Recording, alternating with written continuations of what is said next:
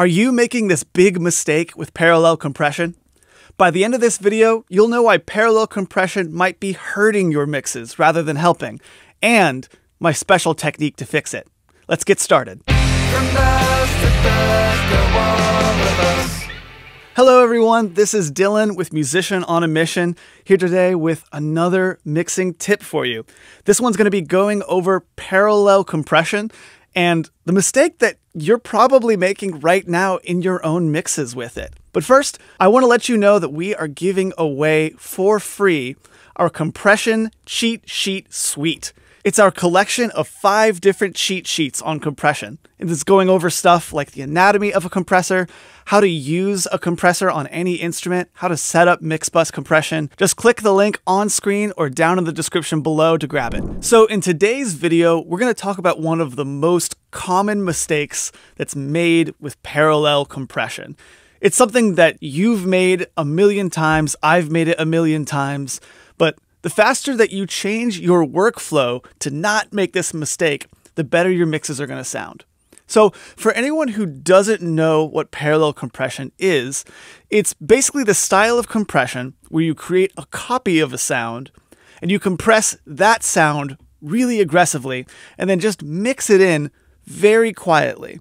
It's a great alternative to actually compressing something because you can still keep like the dry sound, the very natural sound of drums or vocals or electric guitars, but you still get to mix in some of that very tonal sound, some of that really like aggressive and controlled sound that you're getting with your wet channel, with your parallel compression channel. So it's a great combination of both worlds. But it's also one of the hardest things to balance into a mix. And that's because the 2 main ways that people do parallel compression are usually causing more problems than they're solving. So let's go over the 2 incorrect ways that most people usually use parallel compression. So I'm going to go into this mix and I'm going to go to my vocals, my lead vocals. And I'm going to solo them out. Sliding like a sunny rain, a perfect storm of charm and dangerous. Okay.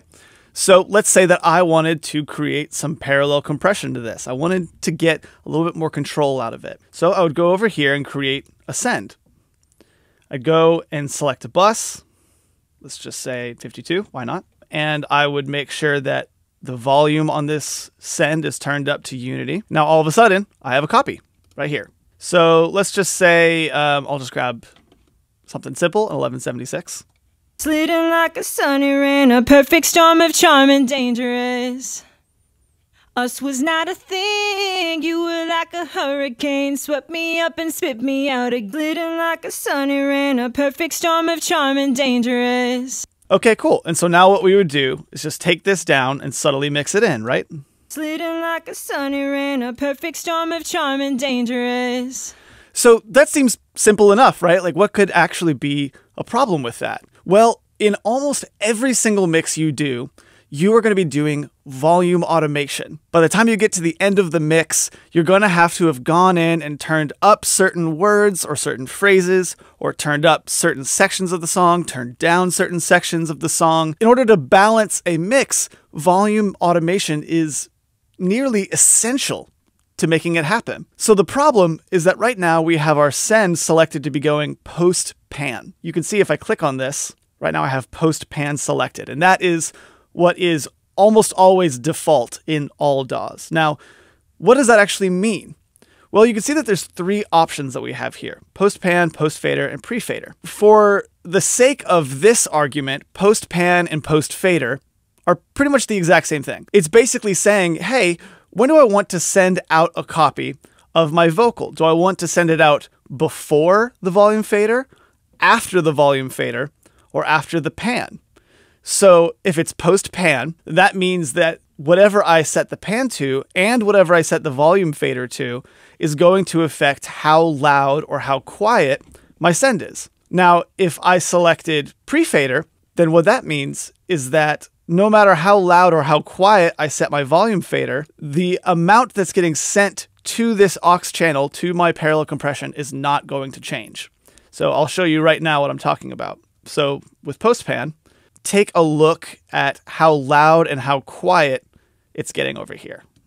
Sliding like a sunny rain, a perfect storm of charm and dangerous. Let me turn this off for just a moment. Sliding like a sunny rain, a perfect storm of charm and dangerous. You see how as I turn it up and down, you see the volume over here on our parallel compression also go up and down. I'm actually going to name this really quickly. Now, if I select a pre-fader, sliding like a sunny rain, a perfect storm of charm and dangerous. You can see as I turn my original vocals up and down, nothing actually changes.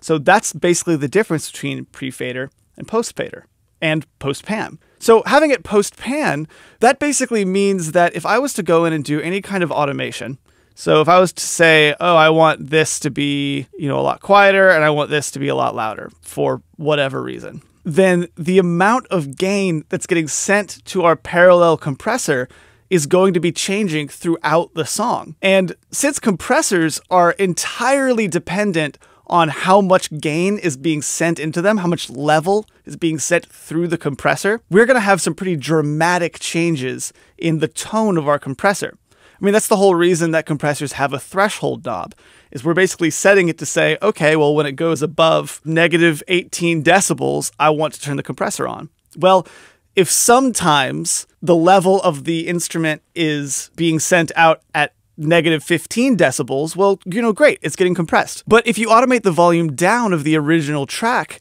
then you might now be sending only 21 dBs of level, which means that the compressor isn't even going to be working at all. This is going to create some really inconsistent compression sounds. Your tones are just going to be all over the place throughout your entire mix. So if using a post-fader send is one common mistake that people make whenever they're doing parallel compression, well, what's the other one? Well, it's actually disguised as a solution. This is usually what people tell you to do to fix the problem that post-fader sends make.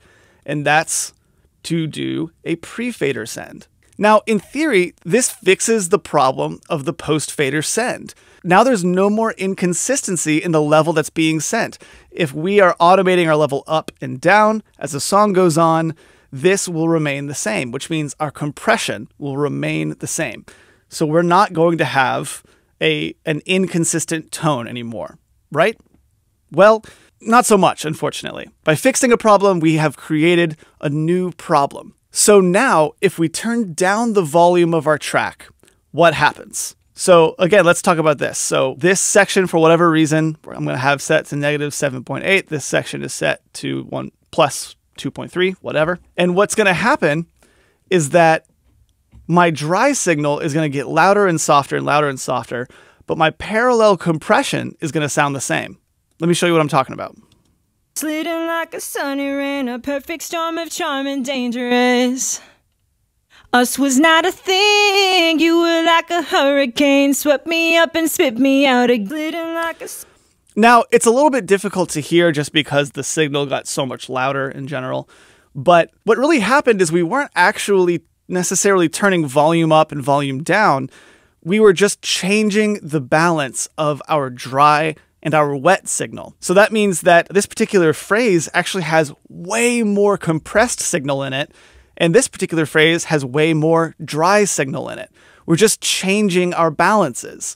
And that's basically because now that it is being sent out pre-fader and no longer post-fader, our parallel compression is no longer linked to our original volume level. And like I said, that solves one problem, but we still get inconsistent tone, just in a different way. Now, the workaround to this would be to automate the parallel compression channel in the exact same way that we automate our vocals or our drums or whatever. But honestly, that takes a lot of time.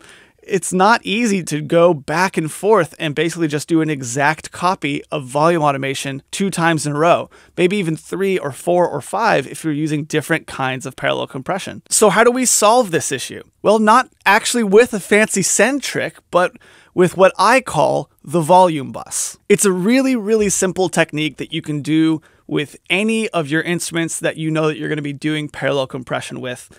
And I'm going to show you how to do it step by step. And by the end of this, you'll absolutely understand what I'm talking about.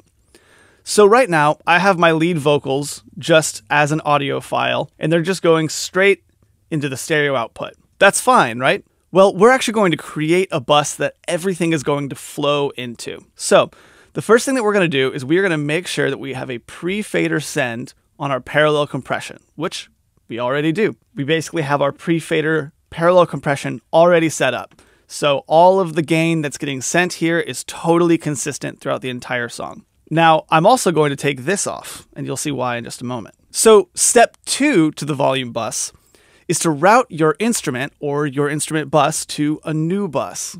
So I'm going to take my lead vocals away from the stereo output, and I'm going to send them to a new aux track using a bus. When I say I'm going to send them to a new aux track using a bus, I don't actually mean I'm going to use a send.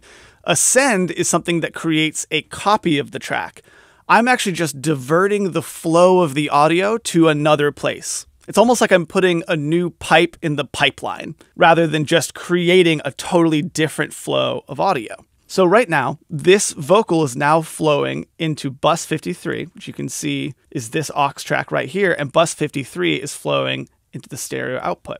So I'm going to call this Vox volume. Now we'll move on to step 3. And that's to route my parallel compression track to that same bus. So I'm going to go back over here. I'm going to click on my parallel compression. Here we go. I'm going to go to the output, and I'm going to select bus 53, the Vox volume. Now I'm going to right-click and hit Create Track.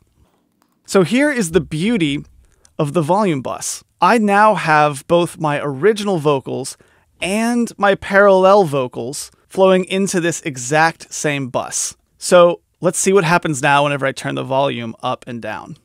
Sliding like a sunny rain, a perfect storm and dangerous. Us was not a thing. Both the parallel compressed signal and the dry signal come down and up at the exact same ratio. We're not changing the balance. We're not making anything too loud or too quiet. It's staying exactly the same the whole time. But the cool thing about this is that I'm still doing all of my processing on the original track, and I'm doing, a lot of my effects on the original track.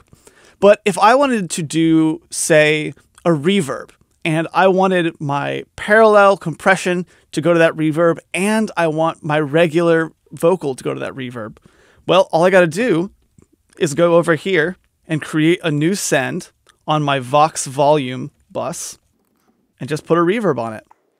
And now all of a sudden, both my dry and my compressed signal are getting the right amount of reverb.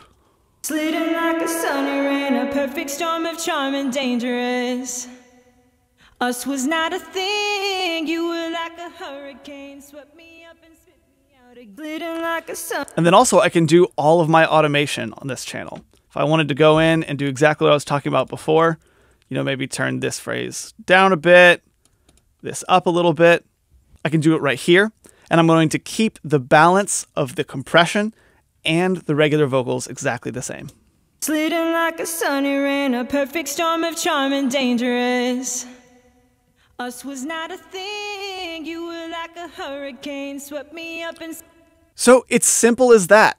And now your tracks have a consistent, balanced tone throughout the entire song. And you're never going to have to worry about copying over automation or accidentally wrecking your compression ever again. And one quick bonus tip, this is also really helpful for parallel saturation or any parallel distortion. Like if you're doing anything where you are just changing the tone or changing the dynamics of the original sound and you just want to mix it in parallel, use this trick, use the volume bus, because then you're going to make sure that the balance is exactly where you want it to be for the entire mix. So that's going to about wrap it up for me. If you enjoyed this mixing tip, please give this video a like, and if you really enjoyed it, then maybe hit that subscribe button. We post tips and tutorials like this all the time on this channel, so you're going to get some great stuff to improve the sound of your songs. And before we head out, don't forget to grab your free copy of the Compression Cheat Sheet Suite. Wow, that is a tongue twister. Say that 5 times fast. Compression cheat sheet. Compression cheat. Compression cheat sheet seat. Goodness. Anyway, make sure to get the free compression cheat sheet suite. Just make sure to download the compression suite. You are going to get 5 different fantastic cheat sheets that are absolutely going to help you to compress better, especially if you're just learning how to do compression and you don't really understand what all the knobs do. It's really going to help you out. So this has been Dylan with Musician on a Mission. I hope you all have a great week. And remember, create regardless.